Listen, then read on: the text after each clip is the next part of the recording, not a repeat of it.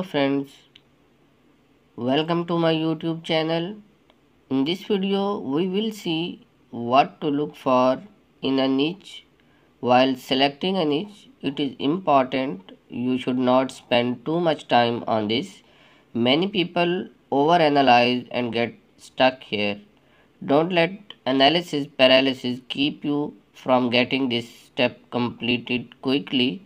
You can make a steady income in just about any niche you choose as long as it satisfies a few key rules of thumb. Rule number 1, the niche should have scores upon scores of products being sold on Amazon.com. Most of these products should be selling for at least $50, and at least a handful of these should have more than 50 4 and 5-star reviews as well. You do not want to select a niche that has no products being sold on Amazon, but these days just about any niche you can think of has products being sold on Amazon. So this is really something not to worry about. It is also essential that the niche have at least a few products that are being sold for more than $50 on Amazon. If not, you might have a hard time making more than $500 or $1,000 a month in revenues from the site. Amazon pays a commission of around 1% to 5% for each product that you sell. It would be near impossible to build a site that can make more than $1,000 in commission every month if all of the products you are promoting on the site cost $5 or less. So you want most of the products in the niche to be at least $50 or more. $100 would be even better, but you do not want to take this too far and try to build a site solely around $1,000 plus products, like a site promoting super high end jewelry. Those products do not sell in large numbers like $50 and $100 products do. You would also want to consider how many reviews the best seller in the niche have. You want to see at least 50 to 100 reviews, more the merrier. Why is this important? Because you want to get a rough estimate of what the demand for these products are and how many units might be selling in any given time period. Not everyone who buys a product leaves a review. Only a tiny fraction of buyers actually take the time to write a review, and people who had a bad buying experience are far more likely to leave a negative review, while most people who like the product never write a review. So if a product has 50 or 100 or more very positive reviews, it would mean people are buying it.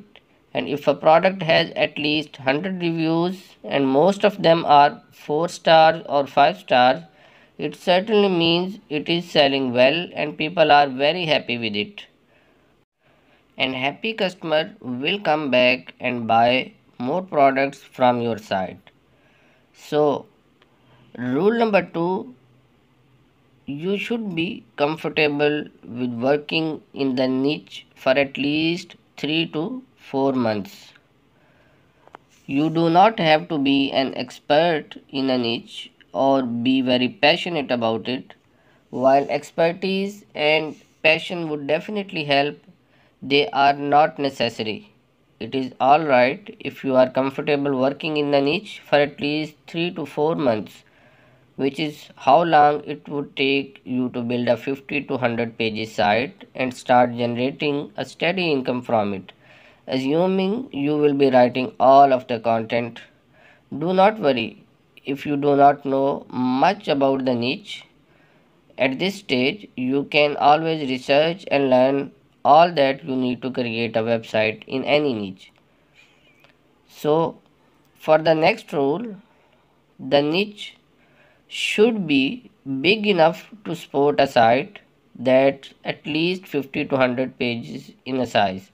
These days, bigger authority sites tend to do a better in Google Your site should be at least 50 to 100 pages in size. When you are done with that, one common mistake many do is selecting a niche that is just too small. You would be hard pressed to build a 100-page site about just golf balls under $10. On the other hand, golf balls would be great as a niche. You will be able to find lots of products to sell and can easily build 100-page websites. These are the only three rules that you need to select a niche. Many people overcomplicate this simple process and take days or even weeks to select a niche. That kind of effort is not necessary. As an Amazon affiliate, you will be building several websites in various niches. So it's not like there are only a few good niches out there and you have to find the best of them. In truth, there are literally millions of niches you can build profitable websites in, and all you need to do is choose one and get going.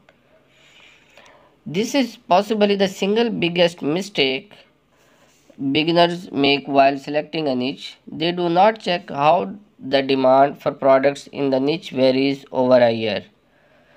You do not want to spend 3 or 4 months working on a site that generates revenues for only 2 months in a year. That can be very demoralizing. You want to create niche sites that generate revenues all year around. Demand for certain goods and services vary over a year according to the season. For instance, if you are selling snow shovels, you know for certain that the demand is going to peak in winter and fall to near zero over the summer months. Likewise, swimwear and bathing suits sell very well in summer and the demand falls steeply come winter.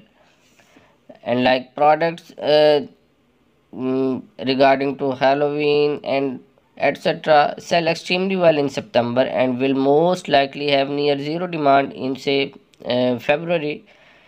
It's the same with several other niches as well. Demand peaks only during certain months of the year and drops to near zero during the other months.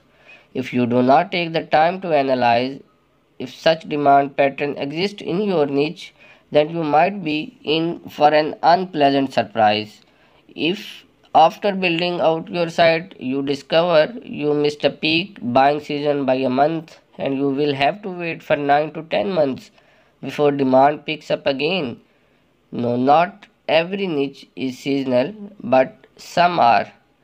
Designer clothing, maybe computer accessories, high end cosmetics, and electronics, and many other products that sells all year round.